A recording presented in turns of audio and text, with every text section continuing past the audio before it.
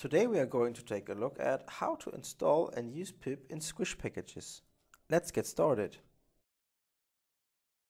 The shown way only works for Squish 6.4 packages and newer, and also for Python 2.7 only, since pip is shipped by default within Python 3 Squish packages. Due to the fact that Squish does not ship a compiler, native Python modules can be installed only. Here is a small test script that I prepared before. As you can see here, we have an unresolved import, which means that the request module isn't part of the default Squish installation. So that's why we would like to install pip, and with pip we can install the request module. If we execute the test like this, we see the same error as before. There is no requests module. So what are we going to do now? At first, we need to open a browser and visit this URL. By opening the URL, we get a get pip Python script and we save this. Now we need to take this script and put it directly into the Python installation of the Squish package. So here do we see my Squish package, Python folder, and the downloaded get pip script. We need to open a command prompt and move directly into the Python folder as I showed before. This can be done by the cd command. And now we just need to run the previously downloaded Python script.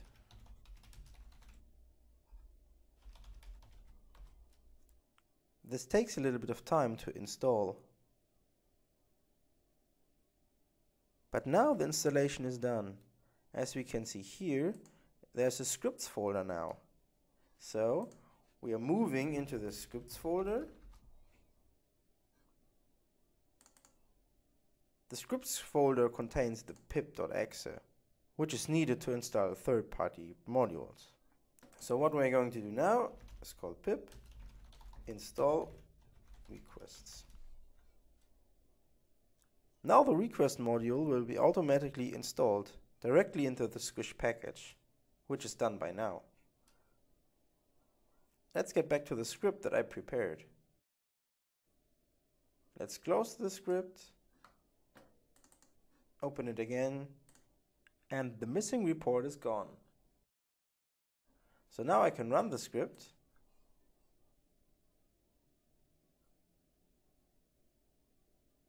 without a problem.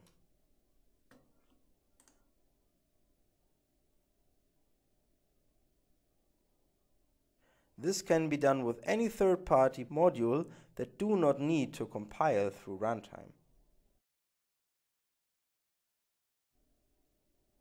A small additional note, the test.breakpoint function just triggers a normal breakpoint and leaves additional output in the test results. That's it for today's video. You can check out Squish on your own by requesting a free trial. You might also be interested in trying out Coco, which is a multi-language coach coverage tool. If you have further questions, get in touch with us by writing an email to squish@froglogic.com. You can also reach us through social media, which are linked in the description below. Don't forget to check out our YouTube channel for more interesting videos. Bye bye!